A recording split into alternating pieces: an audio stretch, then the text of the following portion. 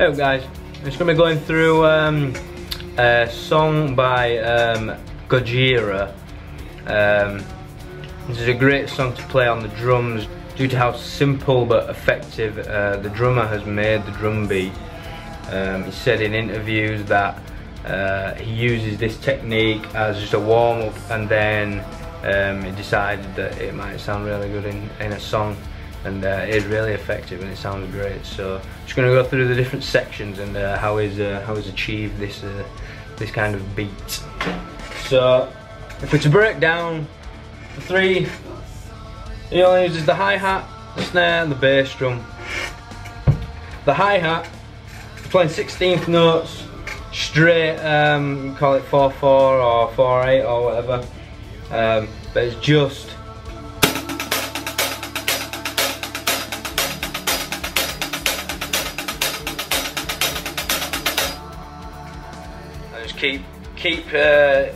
it helps to keep that start of every bar accented more, because when you bring the bass drum in, it really throws everything off.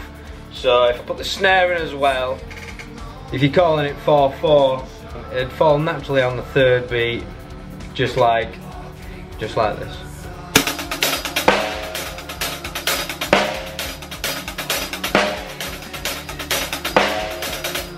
It's the bass drum that really gives this song its complex sound, even though the beat that it's playing is really simple. How I'm hearing it is basically just playing triplets, just playing the first beat of every triplet. So, and when you put that onto the hi-hat and snare that are just playing straightforward, like driving these 16th notes with triplets on the top, it gives it a really unique sound. I'm going to slow it down just so we can see where the bass drum actually hits on the hi-hat. When I play it at full pelt, I'm just playing purely through feel. I think that if you think too much about what you're playing with this, it'll go wrong. So I'll just play it slowly first.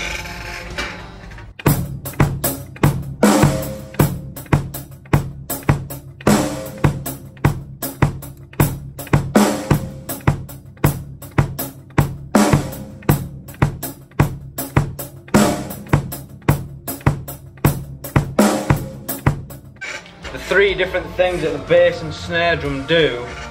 First, the bass drum is immediately after the snare, so you get this sound. The second, both play exactly at the same time.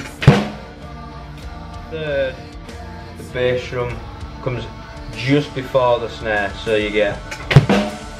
Those are the focal points that your ear hears when you listen to this song.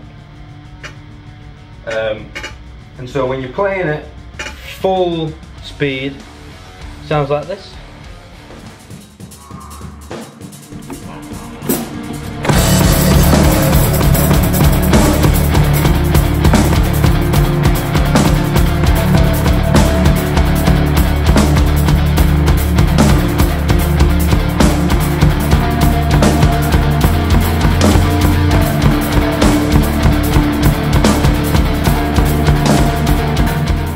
Yeah, so I hope that helped you, anybody trying to learn this song. There's also a video of the actual drummer, I think he's called Mario.